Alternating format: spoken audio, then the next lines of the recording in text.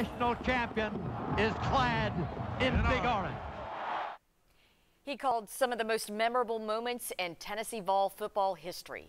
Tonight, we are remembering the life of beloved broadcaster John Ward. Our coverage of the legend continues on the UT campus. WBIR 10 News anchor Beth Haynes joins us there live with much more on his life and just the impact he had on so many in East Tennessee and beyond. Beth.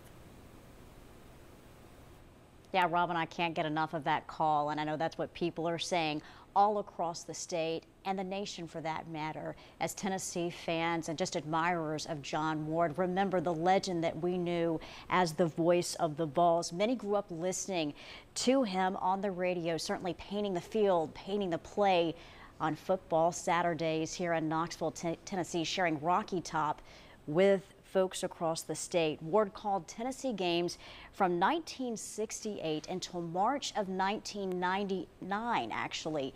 You remember he called that championship win, the national championship win against Florida State in January of '99, and went on to do play-by-play for basketball that season, concluding his career in March of '99. He's known for his famous call, "Give him 6." The broadcaster died last night at the age of 88. As we look back at his life, we're also remembering the times he stepped out of the booth and stepped from behind the microphone. Years ago, John Ward joined Bob Kessling for an April Fool's segment about Bob Jones Automotive. Robin, I know you remember this one. Let's take a look at that story. Millions of Tennessee fans listen to Vol Network broadcasts each season.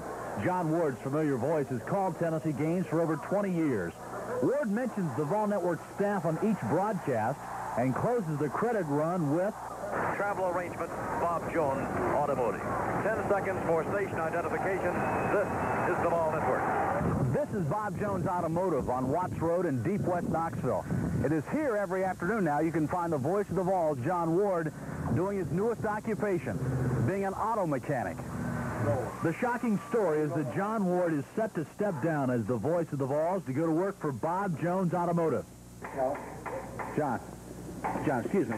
John. Hey, how you doing, John? Good to see you. Bob, how are you? Glad to see you. We got to ask you about something. We heard some reports that maybe you're thinking about giving up your broadcasting to do this full time. Well, Bob is planning to expand and open on Saturdays, as I understand it, keep the place open, and he needed somebody to sort of help. And, you know, it was an opportunity that I just couldn't pass up. It's kind of... Excuse me. I'll be back. I've got to get back under here, Bob. Nice to see you. Yeah, John, he's caught on to this real good, and I don't think we'll have any problem. Well, I'm not really surprised, Bob. He's been talking about it for some time. I think his life ambition is to be a grease monkey and on a truck stop, maybe somewhere along the way. And we've been around there for a long time, and so it's probably time for some new blood. But it's relaxing. It's an opportunity to learn. It's something I really enjoy doing. John, I think that all over here. Oh, okay. Here, Bob, can you take this over there? Yeah, give him 6.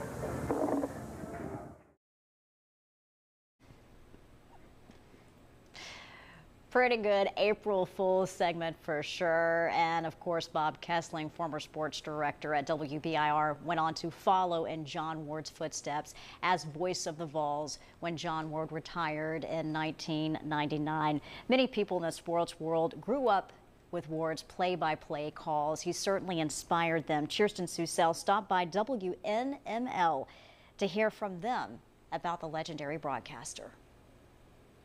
Thank you for calling in. Do you have a memory or story you'd like to share with us? You didn't have to know him personally to have a memory of the way John Ward impacted your life. Today is a day dedicated to sharing those memories. It's the only story that matters right now is John Ward. Because of the way that John Ward touched so many people in East Tennessee, I still have people that will ask me about, you remember when John Ward had this call, that call? This guy touched so many people in East Tennessee that with his passing and the word of his passing, you scrap everything else you have. As the calls continue to roll in, there's something that stands out. No matter who you are or what your story is, they're all consistent of who John Ward was.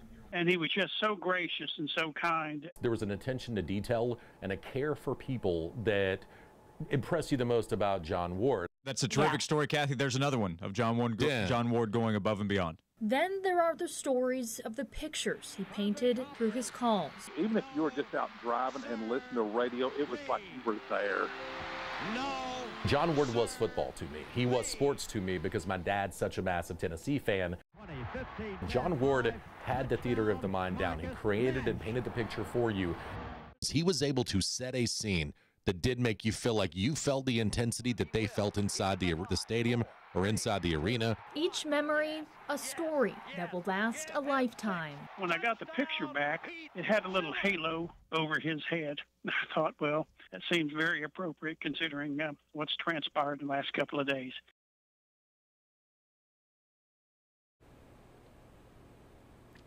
He was certainly the master communicator, the ultimate professional, a perfectionist. But more importantly, he was a husband for 50-plus years. He lost his wife, Barbara, a year ago. And he was a gardener and a golfer. And you can't walk on UT campus without thinking of him. Robin, he has left us with a lifetime of memories. And we are so glad that he decided to stick with being the voice of the Vols and forego being a mechanic for sure. Because, boy, he touched, as you said, so many Yes, lives. we are. All right. Beth, thank you very much. John Ward did. He influenced Vol Nation in so many ways. To his colleagues, he was an outstanding announcer who always pushed to be the best at his job.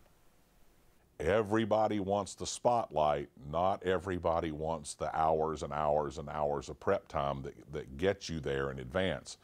And John was voracious at that. I mean, he was never unprepared, nor would he allow anyone around him to be unprepared, which is a high compliment to his professionalism. I mean, if John Ward was going to be involved, it was going to be right. And right now, online, you can read about John Ward's career and the Vols, along with statements from UT officials and alumni about his passing. There you can also hear some of his play-by-plays from classic Tennessee Vol games. All that at WBIR.com.